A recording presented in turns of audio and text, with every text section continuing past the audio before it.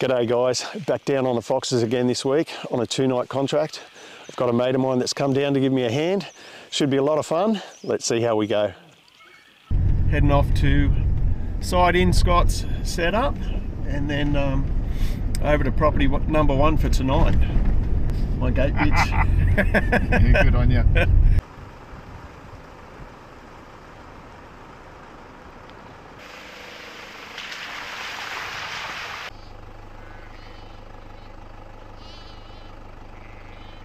I just got in trouble. I walked past the gate post. Property owner said that I've got to go and get my present for the evening. And look at this. I told her I was bringing an offsider. So one for me and one Gate for bitch. Rod's gate bitch. I love it. See? We do care for you, Scott. Thank you very much. Here comes that full moon. Fortunately, we've got a fair bit of cloud cover tonight, so I don't think it's going to cause that much of an issue. I've got 2 foxes above the sheep running along that fence line. See if I can close the distance and get a shot at them.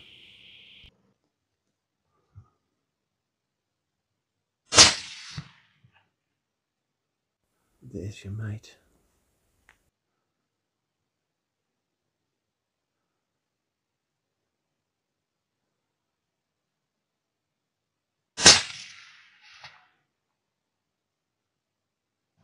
Shit, they're running around everywhere.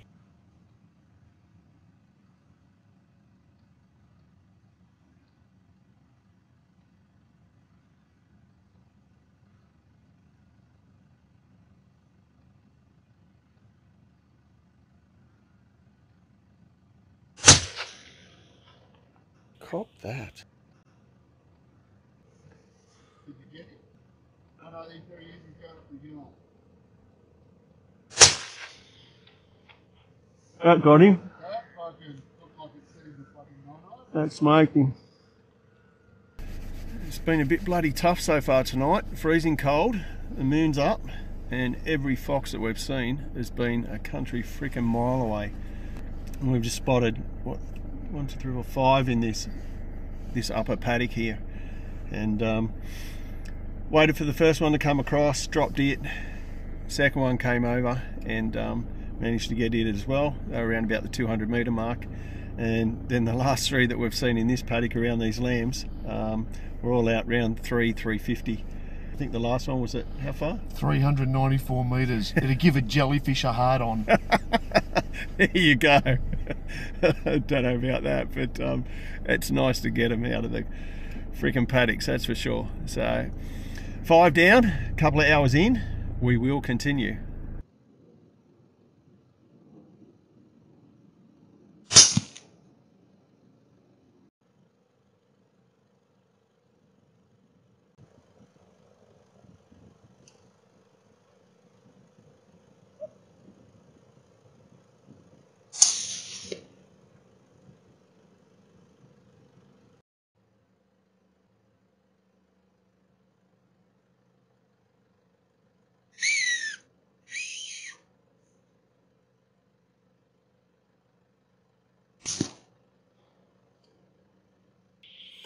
My gate man Scott has got a brand new thermal on his rifle this trip.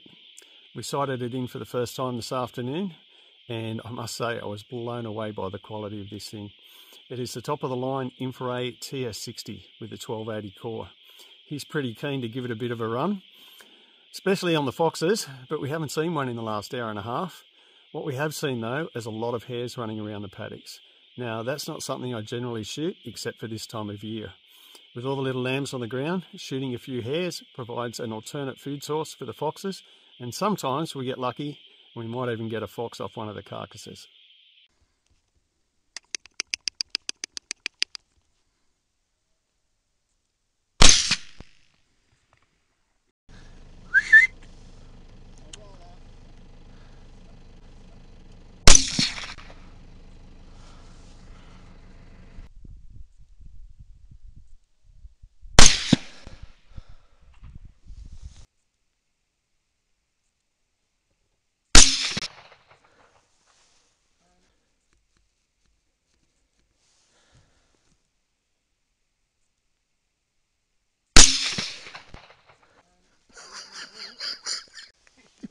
I think we have a bit of a problem.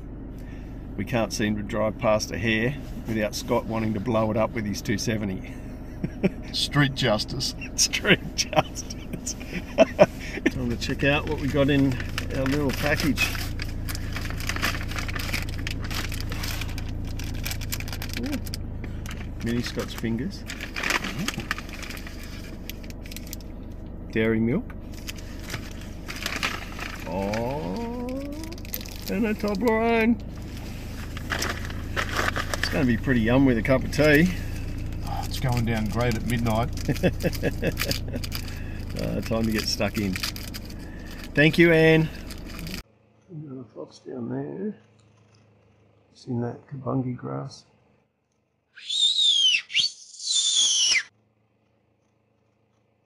There we go.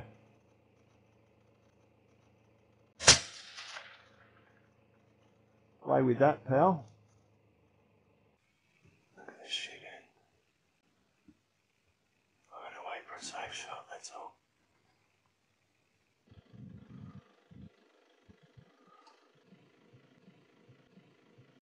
Oi!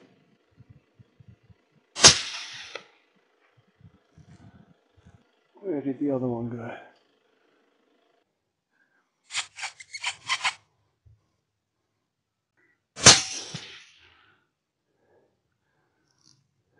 That is one good sized dog.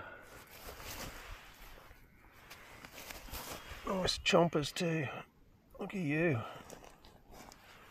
Geez, he's got a beautiful coat, hasn't he? Mm. Oh well, you can hear the lambs in the background. He was up to a bit of mischief. Not anymore. Oh, just jumped over the fence. There's a ewe down in this paddock. Looks like she's cast, which means she's fallen over facing downhill. When they're pregnant and they're so fat, they just can't get themselves back up, and it can actually kill them. So I'll get in and see if we can get her back on her feet. It's alright, darling. You just... Oh God, almost lambing. I'll try and roll you over, okay?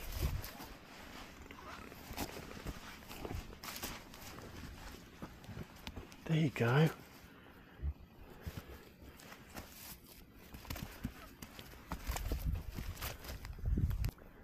Good girl, get your legs.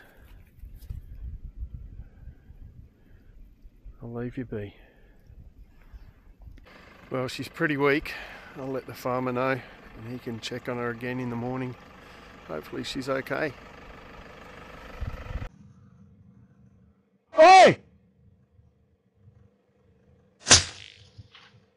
Oh, get that up ya. 460 metres and he has been smoked. Slight change of plans. We've come back out to the place we shot on last night.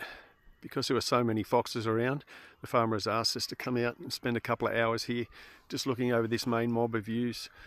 We've got 5 in this particular paddock, so hopefully if anything comes in the next couple of hours we'll be able to take care of it as well. And then we'll make our way over to the property that we were going to shoot and spend the remainder of the night there. Not off to the best start. I brought beautiful Scotch fillets to cook up in the paddock tonight, steak sandwiches, about 2 AM. However, just realised I left the cooktop back at camp. So I'm not eating them raw. Scott said he'd have a crack, but I'm not too keen. I had to give the property owner a call and she has kindly offered to cook them up for us. So we've popped back down to the house. She's cooking them up now, wrap them in alfoil, throw them in the esky. Very spoilt. I'm running the 223 suppress with the Southern Cross small arm suppressor and the Hick Micro Panther PQ50L on top of it. Bexon tripod, and I've mounted mine via Arca Swiss plate. Scott is running, what type, is it a ticker? Yep, yeah, a ticker in 270. He has an over the barrel suppressor. Geez, it's big compared to mine. Look at that. You know what they say about guys that Have big suppressors, don't you? I'm not even going there. And on top of it, he is running the new 1280 resolution Infiray Tube TS60. On top of his bog death grip, I had a really good look over this scope last night, and I must say that I'm absolutely blown away by the quality of the image. And if you do spend the money and purchase one of these, you get one of these really fancy mounts that come with it. Apparently you can't buy it separate. Scott's already tried to do so, but it comes as part and parcel of the package. One of the things I did notice when reviewing the video footage was that the audio is absolutely mint. That's a really important thing for people like myself doing all the YouTube stuff. So I hope that the other manufacturers can follow suit and bring their audio up to speed. It'll definitely make my life a hell of a lot easier.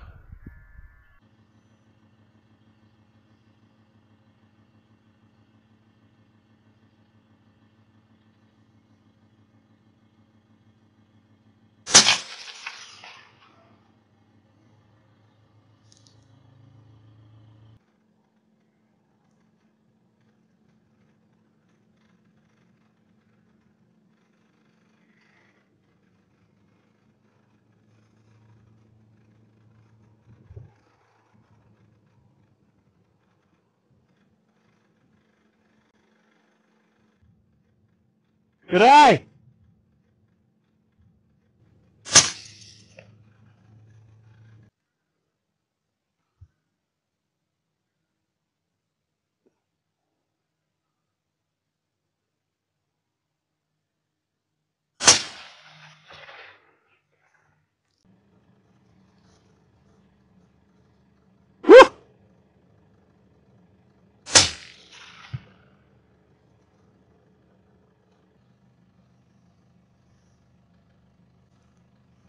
Oi!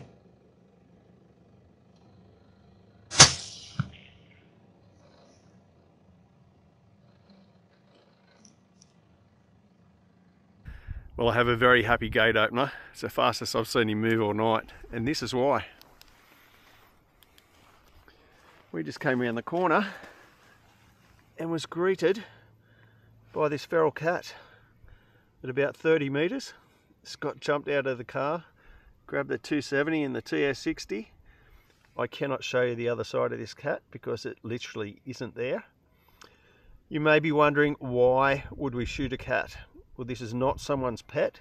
It is actually a feral pest, and they're responsible for doing things like this, killing our native birds and our reptiles and marsupials, not to mention other animals. They are the biggest predator and problem animal that we have in Australia, responsible for killing millions and millions of natives every year. So I have said it before, if you don't like it, you've just got to suck it up and get over it. Well, I'm sure you'd all agree it's been a very productive and fun little trip. Big thank you to Scott for all your help, opening the gates, collecting foxes, and mate, it's just been great to have some company. I don't think I've laughed that hard in ages. You and your stupid one-liners. I especially like that'd give a jellyfish a hard on. I'm going to have to use that one. Bloody hilarious. And a special thanks goes out to the farmers. You guys take the best of care of me down here, and I really, really do appreciate it. I'm just glad I can return the favour by saving a few of your lambs. Anyhow, until next time, I hope you guys enjoyed the video. I'll see you soon. Don't you love it? You invite a mate to come away shooting with you, start doing a video intro, and he starts farting in the background. Now he's sitting over there giggling. It's not funny. Oh, yes, it is. You're killing me.